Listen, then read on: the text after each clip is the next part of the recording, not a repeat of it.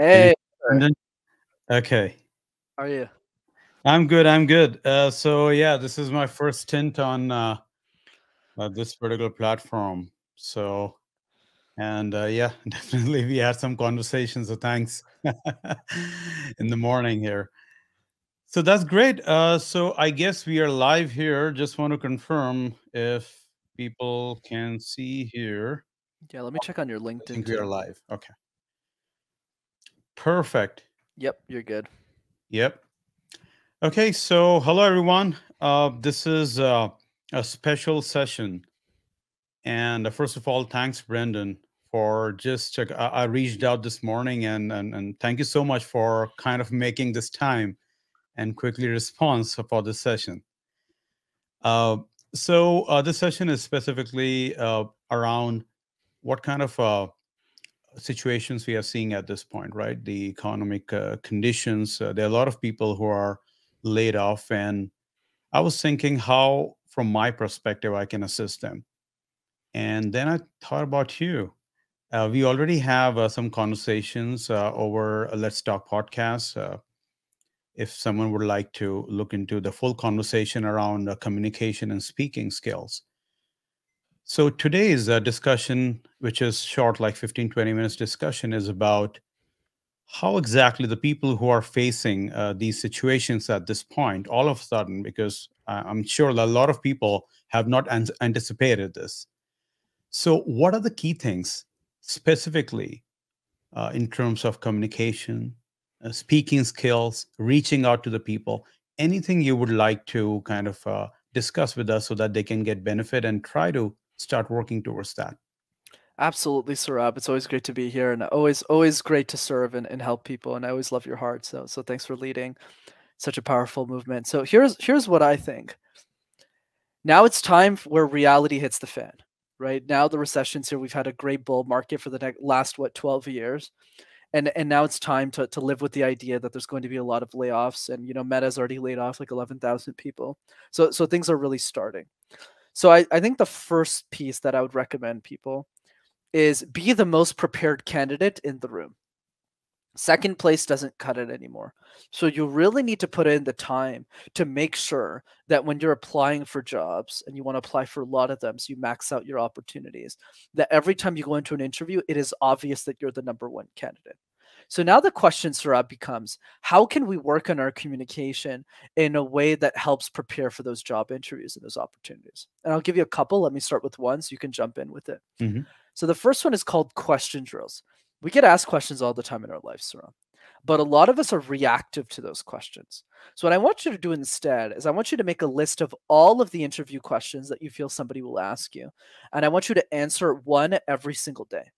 And then I want you to practice with other people who have also lost their jobs, other people who are in the same situation as you, and create a support group where all of you are practicing interviews with each other. So some people, Saurav, might look at this and think, oh, but you're helping your competition. Not at all. Because if you're helping two other people and you're getting better together as a team, and two of those people get jobs, they're also going to refer you into their companies. So start thinking about that. And that would be the first tip I would give for people. That's great. So yeah, as you mentioned, that the first is try to create a support group and exchange your ideas as well.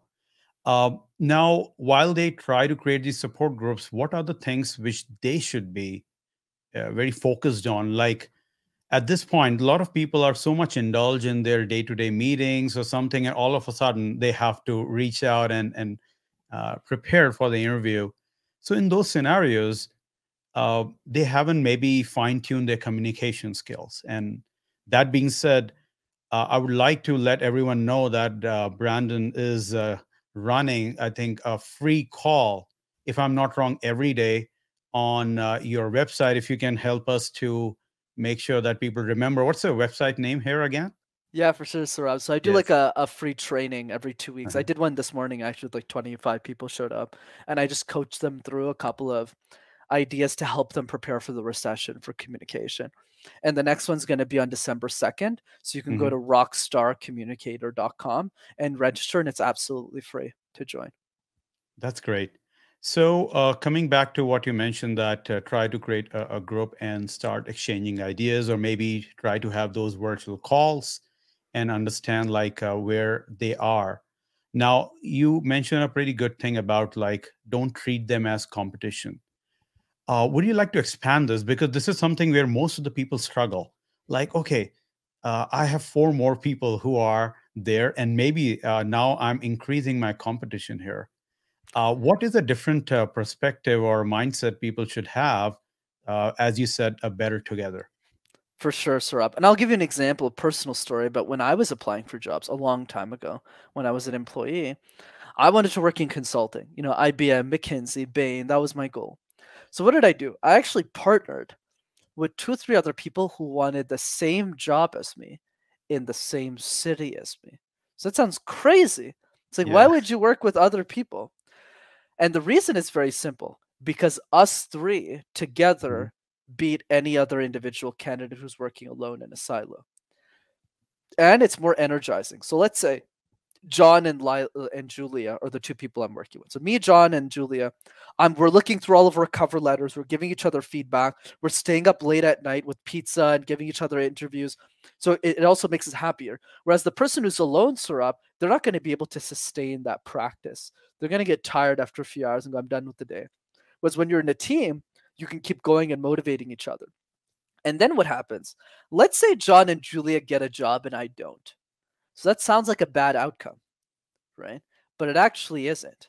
Because who is the first person that John or Julie will refer when an opportunity comes up? Are they going to refer some random person on the street, or are they going to refer me, the person who stayed up all night working on their cover letters, helping them?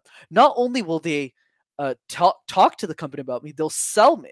They'll say, you need to hire this guy. He's so good. He stayed up all night. He really helped you with my job interview. And that's the perspective most people don't understand, Surab, is when you work as a team, you actually all get jobs. And that's what happened with my circle. All of us got jobs in investment banking and private equity and consulting in my case, because we all worked together and we beat every other candidate in the market. So that's what I encourage you to do as well.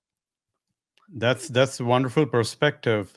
I mean, there's always a win-win situation here. That even obviously there's always a possibility that not everyone get that particular job if it happens to apply like at the same time. So that is also one layer, right? You apply, then it's not possible that everyone also get interviewed at the same time. But the learning is something which you cannot get away from that, because once you have that camaraderie, once you have that relationship built, it always go a long way. And that's why what we are doing at this point is trying our best in our way to make people think. And this is something which I really believe in, that which I have said previous time as well, is the thinking man is a changing man.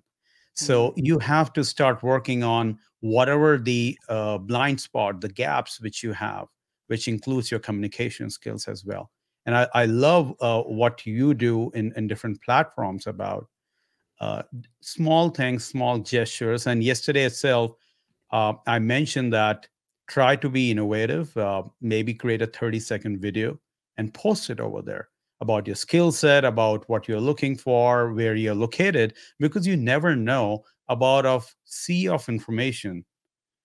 One just stop by and see your video, your small message, and okay, this guy or girl seems something which, I mean, just try to fill in our requirements and they can reach out. So it's always like my coaches mentioned, that you just have to spread your net as broad as possible. Just broadcast what you're looking for. And definitely, by human nature default, people would like to assist you. So that is so important to reach out from that perspective.